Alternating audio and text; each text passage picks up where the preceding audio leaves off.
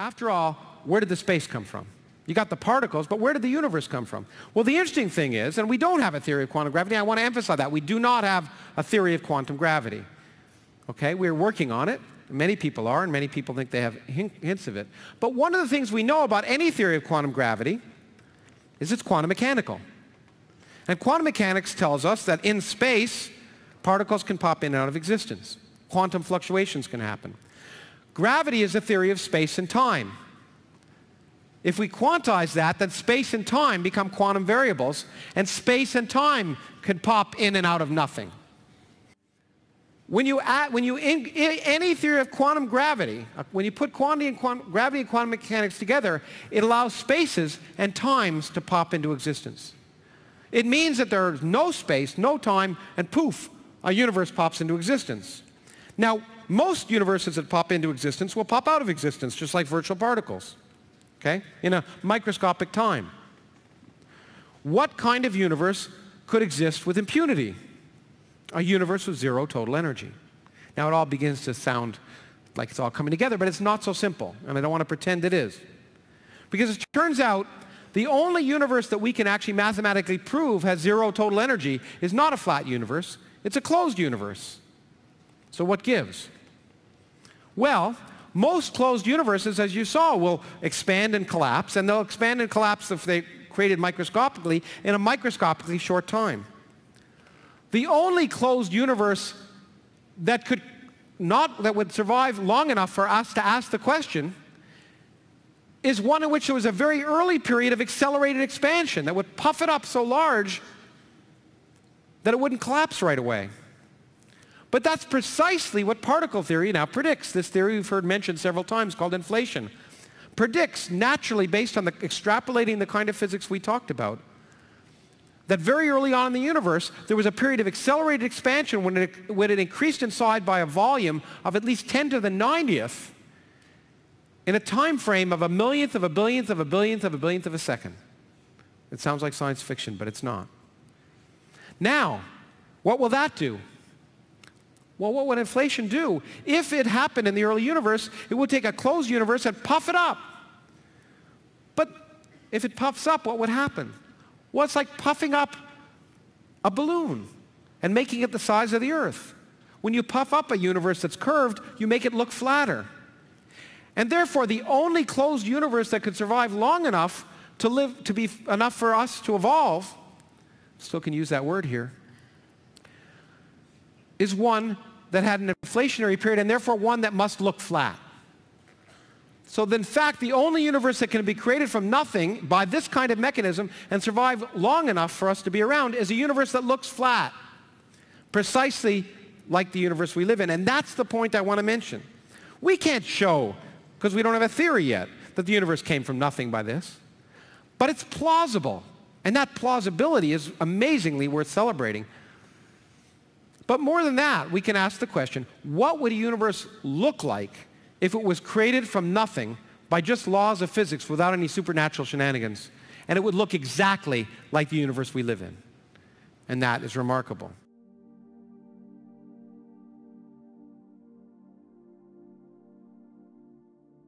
One of the most enigmatic inquiries in cosmology is whether our universe possesses a boundary. Should one continue traversing through space on a hypothetical starship capable of exceeding the speed of light, will they eventually encounter a limit beyond which further progress becomes unattainable? Because if the universe indeed had a boundary, what exists in the realm beyond it? It is quite challenging to envision, but comprehending an endless universe is as challenging. The observable universe is a ball-shaped region of the universe that includes all matter visible from Earth or its space-based telescopes and exploratory probes. This includes the electromagnetic radiation emitted by these objects, which has had enough time to reach the solar system and Earth since the start of the cosmological expansion. Originally, the estimation suggested that there may potentially be 2 trillion galaxies within the observable universe. So there's nothing outside the universe. So when you think of the universe expanding into something, I guess you have this sort of model of a balloon being blown up inside a room, right? And the balloon is expanding into the room. But the problem is that there's no sort of space outside the universe for it to be expanding into, right? So the universe, the expansion of the universe is just the creation of space and time itself, right? The space-time fabric of the universe itself is expanding.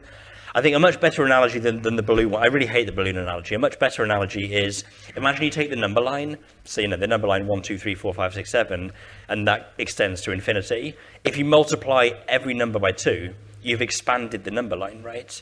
You've expanded the number line by spreading them out, but it's not expanding into anything. There's no sort of beyond the number line, which is absorbing the new numbers or anything. You've taken an infinite thing and spread everything out. So you've expanded it, but it's sort of expanded from the inside. There's no such thing as the outside for it to be expanded into, if that makes sense.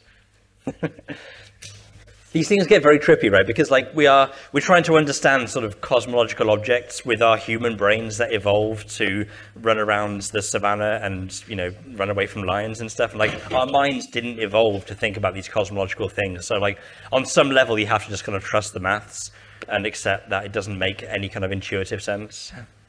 Okay. The comoving distance from Earth to the edge of the observable universe is about 14.26 gigaparsecs, or 46.5 billion light-years, or 4.40 by 10 to the power of 26 meters in any direction. The observable universe is thus a sphere with a diameter of about 28.5 gigaparsecs, or 93 billion light-years, or 8.8 by 10 to the power of 26 meters. Assuming that space is roughly flat, in the sense of being a Euclidean space, this size corresponds to a comoving volume of about 1.22 by 10 to the 4 cubic gigaparsecs, or 4.22 by 10 to the 5 cubic gigaparsecs, or 3.57 by 10 to the power of 80 cubic meters. Given the assumption of isotropy in the cosmos, the distance to the outermost boundary of the observable universe is approximately equidistant in all directions. Put simply, the observable universe can be described as a spherical area with the observer at its center. Each location in the cosmos possesses its own distinct observable universe, which may or may not intersect with the one centered on Earth. The photons produced immediately following the occurrence of the Big Bang have been traversing through the vast expanse of space for a duration of 13.8 billion years. Consequently, our ability to observe the universe is limited to a maximum distance that corresponds to the amount of time it takes light to travel for 13.8 billion years. Due to the expansion of space, the co-moving distance, which refers to the distance that remains constant as the universe expands, is estimated to be around 45 billion light-years. Anything beyond this distance is not detectable to us, since there hasn't been enough time since the formation of the universe for light from these far places to reach our telescopes. However, similar to the recognizable horizon observed by sailors at sea, the cosmic horizon is not an actual, tangible barrier. Just like the sailor's horizon, the ocean extends. And in the same way, our observable universe is limited while space continues to stretch. Galaxies can exist at these vast distances, but they remain imperceptible to us, regardless of the capabilities of our telescopes. However, having knowledge that the universe extends beyond 45 billion light-years does not provide us with certainty on its finiteness or infiniteness. Undoubtedly, the universe lacks a discernible boundary. The cosmos lacks any tangible demarcation devoid of any physical barriers such as walls, borders, or fences. However, it is important to note that this does not imply that the universe is boundlessly vast. It is theoretically possible for us to inhabit a universe with a limited size, as long as three-dimensional empty space is curved in a specific manner, as suggested by Albert Einstein's theory of general relativity. If the universe has positive curvature, it would resemble the curved surface of a beach ball.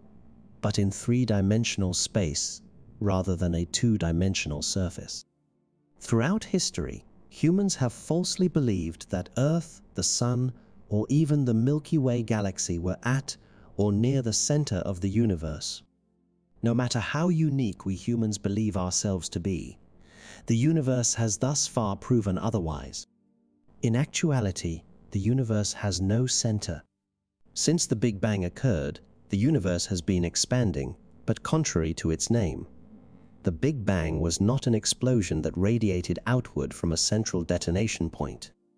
The universe was initially extremely compact and small, but infinite in size. In fact, is a matter of scales. All points in the universe expanded uniformly, a process that continues to this day. There was no explosion, or there was an explosion-like process that occurred in all space in the same time, but imagining it as an explosion leads us to believe that it originated from a single point. But this is not the case. The size of the cosmos is indeterminate, and it could potentially be boundless. Certain regions of the cosmos are situated at such vast distances that the light emitted since the occurrence of the Big Bang has not had sufficient time to reach Earth or space-based sensors. Consequently, these regions exist beyond the boundaries of what can be observed in the universe. In the future, as the light from distant galaxies continues to travel, it is reasonable to anticipate that more regions will become visible. Due to Hubble's law, locations that are far enough from Earth are undergoing expansion at a velocity greater than the speed of light. The rate of expansion is increasing due to the presence of dark energy.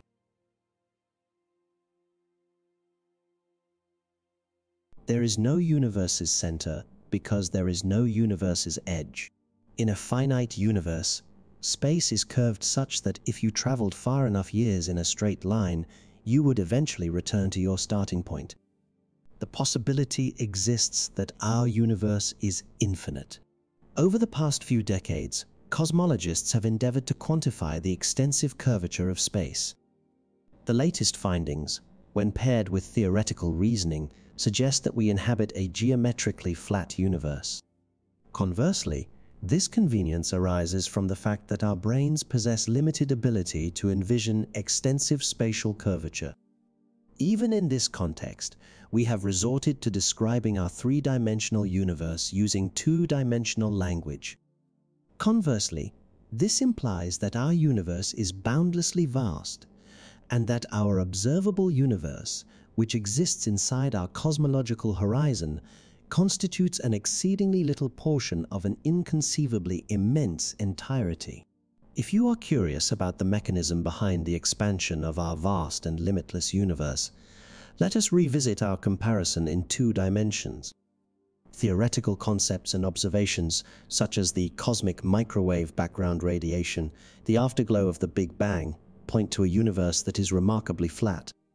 However, cosmologists are still uncertain as to whether the universe is truly flat, or if the curvature is so great that the universe only appears flat, similar to how the surface of Earth feels flat. Consistent with the cosmological principle, which states that no location in the universe is unique, the universe lacks a center and, by extension, a boundary. Observations of the distribution of galaxy clusters and the cosmic microwave background reveal a universe that, when viewed from a sufficient distance, appears uniform everywhere. If the grid size on a piece of graph paper appears to be increasing, it would be reasonable to deduce that the paper itself is expanding. Even if the paper were of such immense size that its edges were not visible, the same conclusion would still be drawn, regardless of the possibility that the paper could be infinitely enormous. This also applies to a universe that is without end. Indeed, the product of infinity and another one remains also infinite. This is one of the greatest insight any human ever contemplate.